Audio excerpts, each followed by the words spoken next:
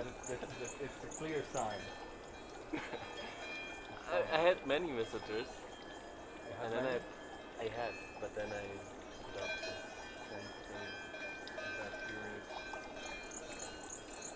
I think they are. It's kind of a dead end. Yeah, exactly. But they're big too. Yeah, and I have them everywhere. And the lights, there's the solar lights. Yeah. Like this little caves, no, not caves, but it's the houses that are in the rock. If you see this before.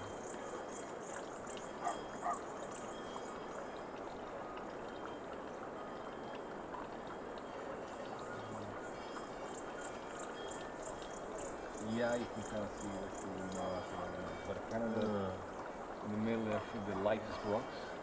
That, and at the bottom you see a motion of some roofs and houses there.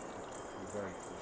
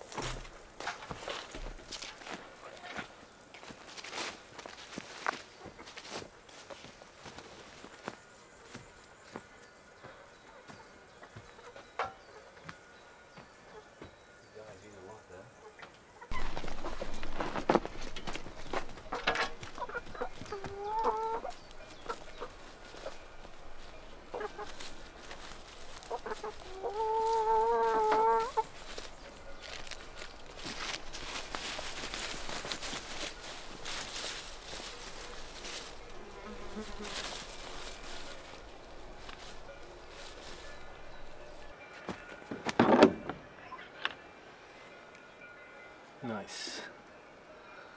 Put them in the nesting box this time.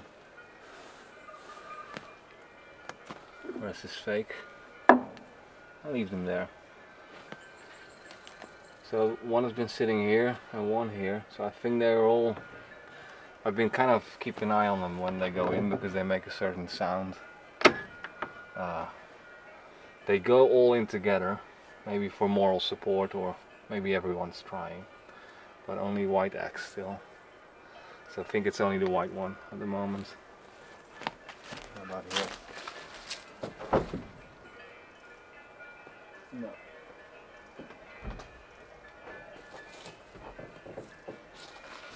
It's good that we use the nesting box.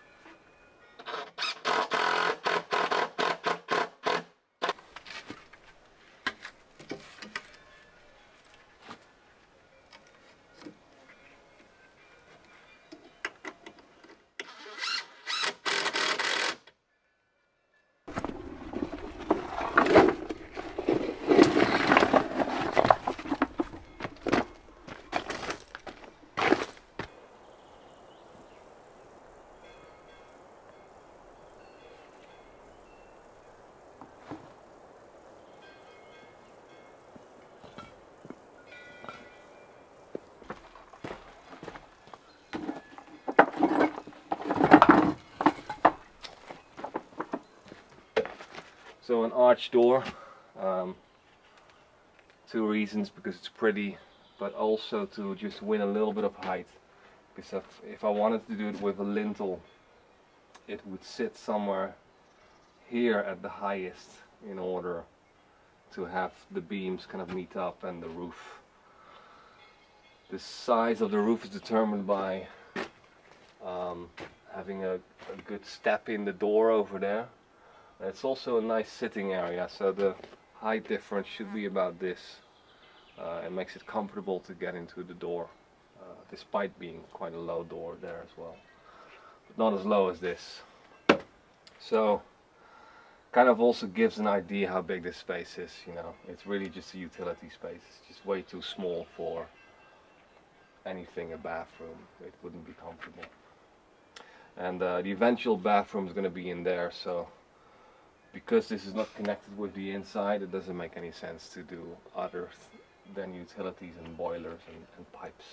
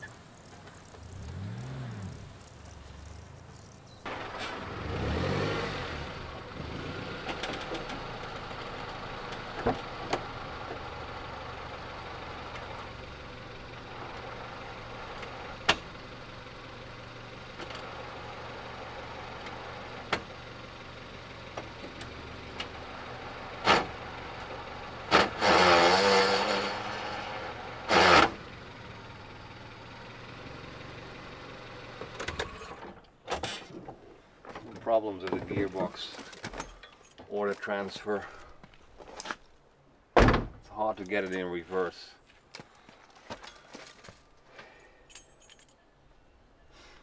Hot.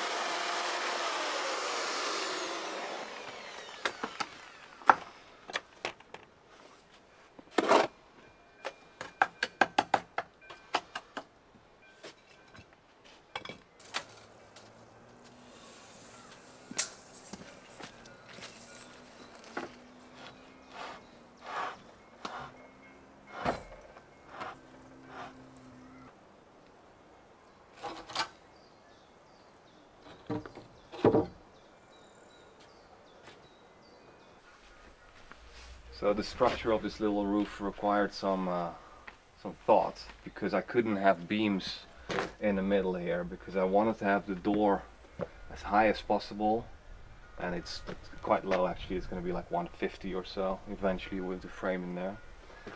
So I couldn't have floor beams in there because I wanted to have solid stones building up the arch so it's as strong as possible. So they're gonna need to be on the sides, which is the symmetry is very important, because I've talked to my architect. You want to have the weight symmetrical and then in the middle. So if the force is in the middle of an arch, it will go sideways actually. And these walls can take a lot, so that's good. But if you have one force only on this side mostly, that's gonna be forces going up here, and that's not good. So this one's gonna be here, but it's going to be just tied in the wall. The force is gonna be taken by this stone that's gonna be coming out of the wall, so that's sitting in here. And also I'm gonna connect these joists together, so all the weight is just distributed and it's going to be even on the arch. And then eventually the roof stones are going to sit on here, and there's going to be weight in the middle of that as well. And the roof stones are quite big, so the touch points, those are adding the force obviously. And it's usually just 3 places or 4 places where these stones, well, they're triangles, so there are 3 places where they touch and where they put force down. So that's going to be here and there and then somewhere there. And I can distribute the weight of a stone by adding wedges underneath, so that's what I will do. But there will be force going here in the middle, which is good.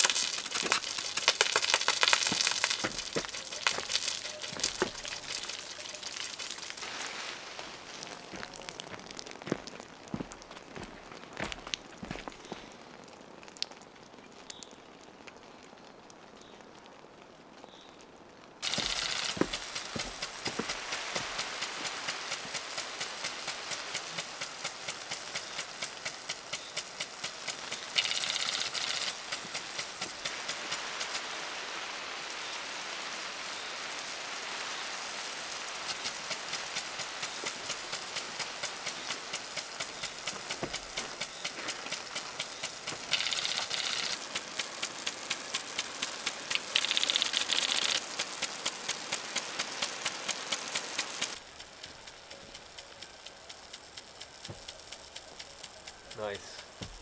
See as things green up this summer. I planted some grass there, and this septic system is full ready. The wall will be built next year. Yeah, it's a really nice week. The weather is just great, you know, a little bit sunny, a bit of clouds, so it's not too hot to work. Sometimes I work from 9 to 9, like I make really long days. The weather is nice. Ordered some chestnut boards for the little roof, so I think I can get pretty far next week. Then after that, stones go on and that's finished. The stove is coming next week as well. I think it should arrive actually the end of this week, but probably next week. People ask if I have a planning or what my planning is actually, but I don't really have a week-to-week planning. I just have a list of things to do that need to be done before winter because I want to be in the cabin, but it's definitely not going to be finished. So the first priorities are the stove, chimney, and the flooring, and then the windows will be ready in September, early September, Jeff was saying. And then I'm pretty much ready to move in. I need to do the walls as well. Those are the main things, and the rest I can do when I moved in. I'll probably live in the first months on the upper floor. You know, but planning wise, because I work alone and I work 7 days a week, if I include editing, more I can do, and I enjoy the work, and I like to live in on a day-to-day basis, focusing on the moment and the process and not too much on the goals. So if I need a break or I want to go on a hike, I don't have the feeling that I'm going to be behind schedule, because there is none. And I'm pretty confident things will get ready before winter, and if not, it's also fine. I always have a place to live. But before the snow comes, I want to put the tent away. So yeah, that's how it works for me. If you're working with building companies or with other people, it's already more complicated. You need to plan things. You want to have things ready before an electrician comes, or a plumber, or a drywaller. It's different, but when you work alone, it doesn't really matter. So.